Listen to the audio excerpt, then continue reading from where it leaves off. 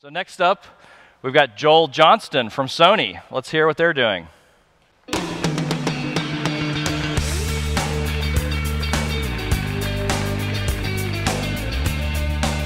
So Joel, Sony, what's Sony all about? What do you guys make over there?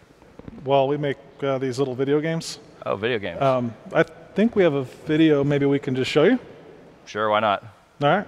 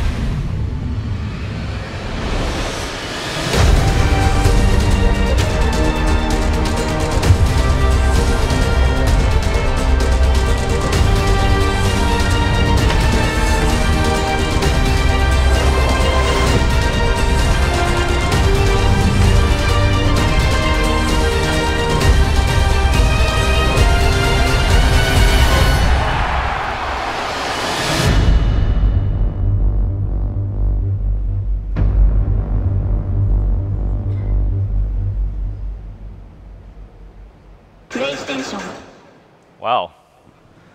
All right. Well, I guess who wants to get out of here and go play some MLB 14? Maybe that wasn't in the schedule. Sorry. So what the heck does all these cool games, all the stuff you guys do at Sony, I mean, what does OpenStack have to do with that? What are you guys doing with OpenStack over there? Well, with OpenStack specifically, we are hosting the software that connects players online for our first-party studios. And this software does anything from player matchmaking to stats to leaderboards and social media integration.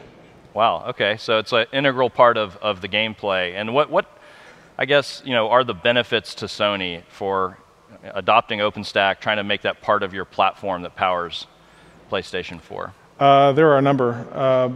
Right off the top, virtualization in general, just the ability to use what we already have.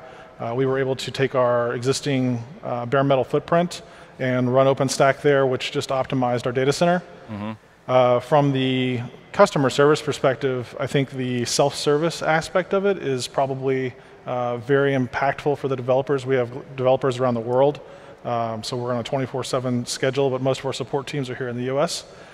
So a lot of the times in the past, we've had tickets that come in to provision servers, and that could take a couple hours, a couple days, just depending on the workload. Mm-hmm. Now these developers have this at their fingertips 24/7. So the developers internally that are making all these cool games, they're really your internal customers then? That's correct. That's correct. So you're helping them move faster and basically make happier developers, makes better games? Absolutely. I think another thing is from a performance perspective, in the public cloud, some of our studios were having issues with just reliable performance. And bringing OpenStack in-house, we were able to do something to the nature of a 1-to-1 overcommit ratio. Mm-hmm. So they can really know what's under the hood, and when they have a problem, our engineering staff and our DBAs can get in and look at what the actual issue is and make sure that real-time element of the gameplay is always there for them. That's cool. So in terms of the gaming industry, we were talking earlier about how every industry is being remade through software right now. I mean, I think some people were saying a year or two ago that the console is dead, and PlayStation, you guys obviously didn't take that line down, and you've come out with this home run, no pun intended. PlayStation 4 sales are through the roof, it seems. So, how has the console changed in this sort of cloud world or software world from maybe how we used to think of consoles? I think the largest change is the fact that the software and the games themselves, obviously the quality is rising quickly, but you also have this level of integration with social media and the rest of the internet. I mean, you can play a game and click a button and immediately share video of what you just did in that game with the whole world. So I think that's a pretty impressive change. So you're actually relying on your OpenStack powered clouds to power these experiences, so people can actually share their moment in the game. Absolutely. So we're actually connecting people, from one basement to another all across America. Exactly. That's impressive. Yeah, I mean, we got to get them social somehow. That's right. If OpenStack can be the way, I'm okay with that. So looking forward, I was talking earlier about looking at the next 9 releases. Just we're always trying to hear from users about what your wish list is. I'm sure for OpenStack to continue to be strategic to Sony. Mm-hmm. You want to see some things. You want to see you're here, you're engaged in the community, going to sessions. I mean, what are some of the things that you're advocating while you're here in town? I think there's really one main thing with a couple of spires off of the hub. Primarily, it's in-place upgrades. Getting from version to version in OpenStack, I think that's a level of maturity that we're still waiting to see. I know you can do it with Nova, but when I say in-place upgrades, I'm talking about being able to go from Nova Network to Neutron, and then from Neutron to whatever's next, and the storage space is the same kind of thing. It's that maturity that allows us to do our upgrades in place and not disrupt our studio's workloads.